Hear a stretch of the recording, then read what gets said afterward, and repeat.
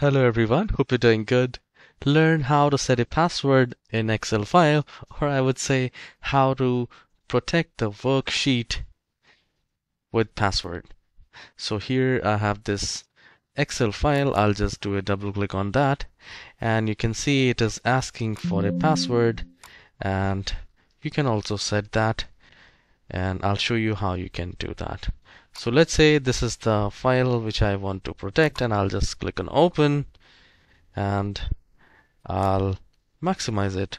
So we need to go to this file menu, and then we will go to info tab,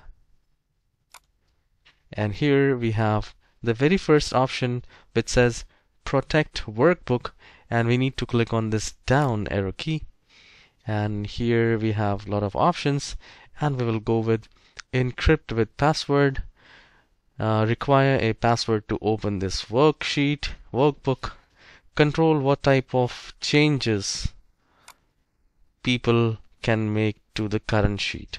Alright, so I'll click on encrypt with a password, and then you just need to enter the password and then click on OK and re-enter the password. So I'll do that and I'll click on OK.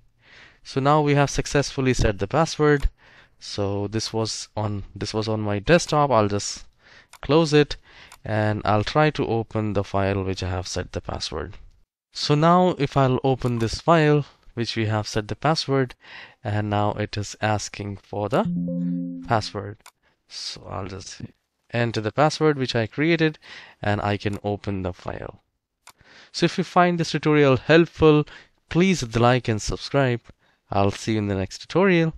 Have a wonderful day.